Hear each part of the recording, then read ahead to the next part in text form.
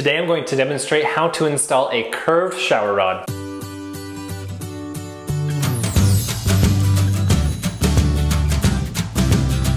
What's going on and welcome to today's video. My name is Colton and today I'm going to demonstrate how to install a curved shower rod. Once again, I'm at Rome and Sarah's beautiful new house and this curtain behind me is what I'm going to install.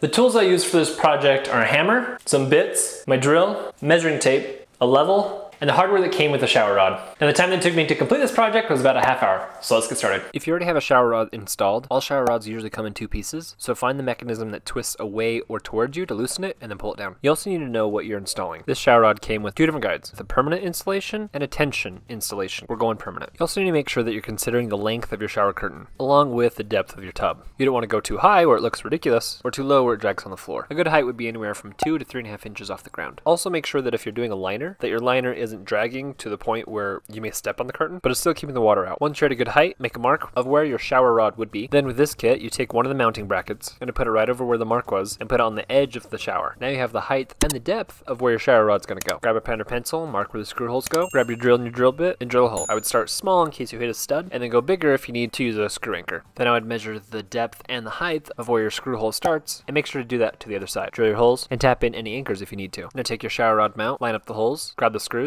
and fasten the bracket down. And just go until it's snug because you don't want to over tighten the anchors and loosen those up. You'll see that this mount is labeled A and is on the left side of the shower. Also note that the shower rod has a flat part and that flat part goes down. Also note that the shower rod mount space isn't exactly the same on both mounts. Mount B has a wider clearance for the shower rod and mount A has a more narrow clearance. This is important because you're installing a curved shower rod that has a flat part that goes down. So really there's only one way the shower rod can curve out and the mounts have to be on the correct sides. And I learned this the hard way because earlier I put mount A on the left side of the shower, which in turn I put mount B on the right side of the shower. But once I realized that there's a space difference for the clearance of the shower rod and the flat part of the shower rod has to go down, I had to unscrew each mount and switch so mount B was on the left side and mount A was on the right side. Now with mount B on the left side, I grabbed the shower rod with a thicker end, grab your screws, and this is like a sex bolt or furniture joint connector bolt. Put one end in and then the screw goes on the top and then you tighten it down. Now you have half of a shower rod that swivels back and forth. This is what you want. Grab a mount cover, slide it over the rod, get it close to the mount, align where the cover snaps over the mount and snap it in. Grab the other half of the rod, take this plastic piece and put it in the rod, making sure the flat parts are down and they align. Then slide this half of the rod over the other rod, again making sure the flat part's down. Grab your other mount cover, slide it on the rod, and then take this end of the shower rod and put it into the mount and tighten it down with the screws, like you did before. After the screws are tightened, snap on the mount cover. Now on the left side of the shower rod, you're going to see this little part here that actually spins. If you spin it away from you, it'll actually tighten the tension in the rod, which is what you want. Then there's going to be a little screw at the bottom. Put that in, grab your Allen wrench, tighten it down, double check that your shower rod's level, remove any stickers, and if you have any sticker residue, use Glue Gun or WD-40. And now you're done.